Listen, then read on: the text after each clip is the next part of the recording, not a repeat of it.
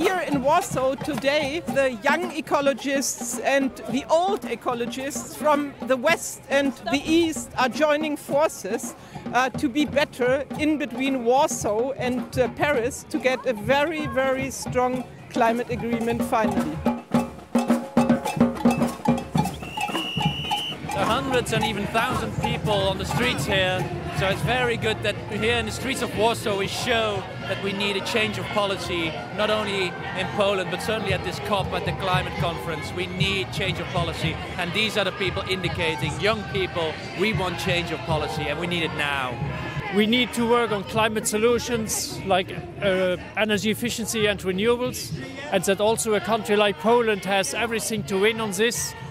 Create jobs and create a cleaner environment and better health in Poland also.